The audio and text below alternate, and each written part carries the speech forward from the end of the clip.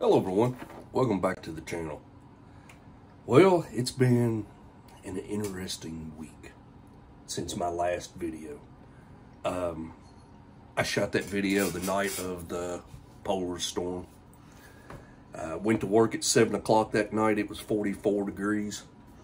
Got off work at 5 a.m., actually just a little bit after the next morning, and it was -4. So 48 degrees in 10 hours is crazy. We had some rain in the beginning. It flash froze.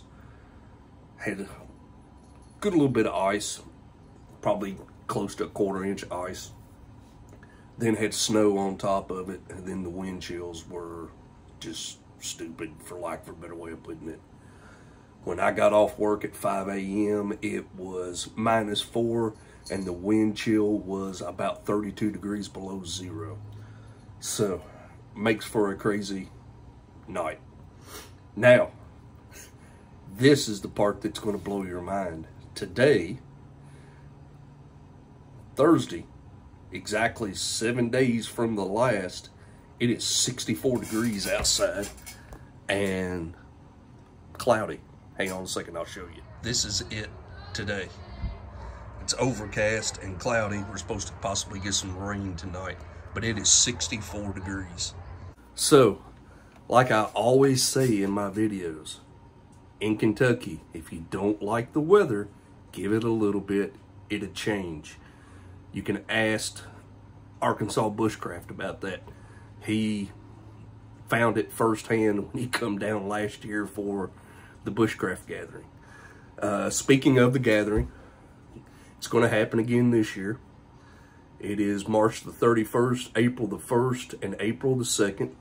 It's going to be in the same location it was last year at the Mercer County Fishing Game Club.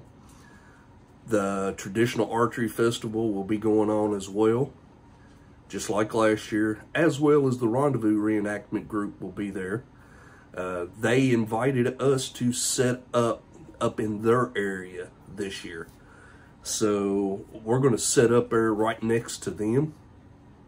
Kind of an old versus new comparison type thing.